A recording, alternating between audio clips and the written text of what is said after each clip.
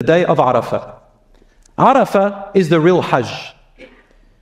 There is a place in Hajj, it's a big plain, a land, where the Prophet, peace be upon him, went and sat there from Dhuhr until Maghrib. And there he cried, he made dua, prayers, all the Muslims were crying, they sat down. It's where the Muslims and the Hajjs go, they sit down. And when you go there in Arafah, you'll see people crying, some of them wailing, some of them asking Allah, everyone making dua. And Allah subhanahu wa ta'ala in a Sahih Hadith, He says to His angels, look at these people, my servants, they have come, dust on their heads, tired and humbled and simple. Why are they coming here? For me. Oh my angels, Allah takes pride in that, in the way that befits Allah. Says, bear witness, I have forgiven all of them. And whatever they ask, I will give them. The people of Arafah. And the Prophet, peace be upon him, described it like the day of judgment. People crying and begging and asking Allah and saying, my Lord, forgive me, my Lord, my Lord, my Lord.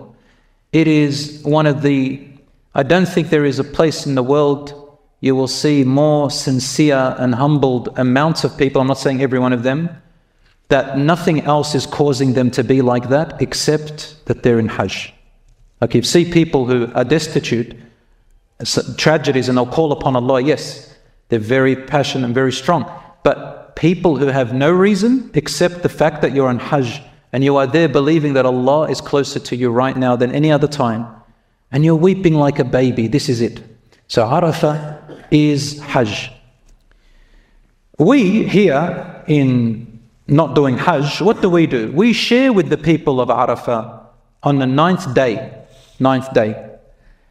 And it's a sunnah, not must, it's just a recommended act if you want to do it, that if you're going to slaughter a qurban or a qurbani, an udhiyah, just don't clip your nails and don't cut your hair. I'm going to get to that in a minute. Another thing we do is these 10 days of Dhul Hijjah. Dhul Hijjah started 6 days ago. We're on the 6th day now.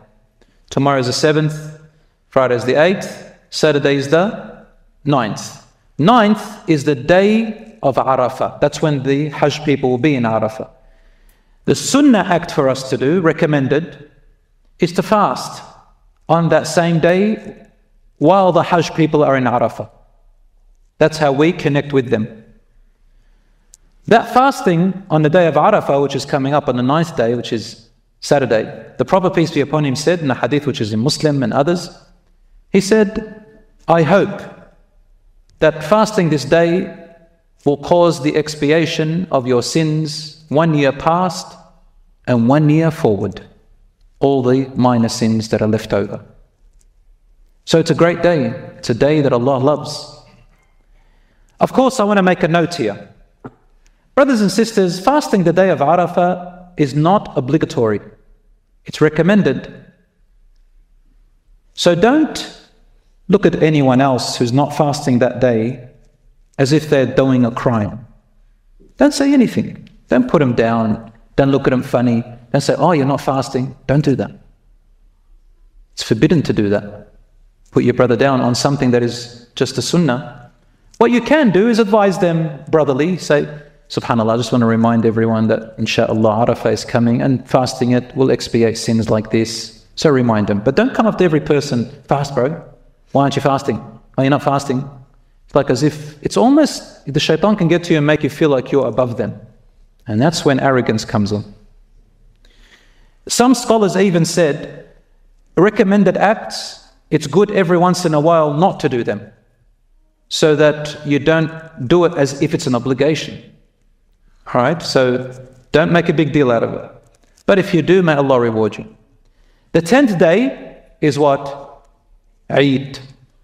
Eid al-Adha, we call it. The second big Eid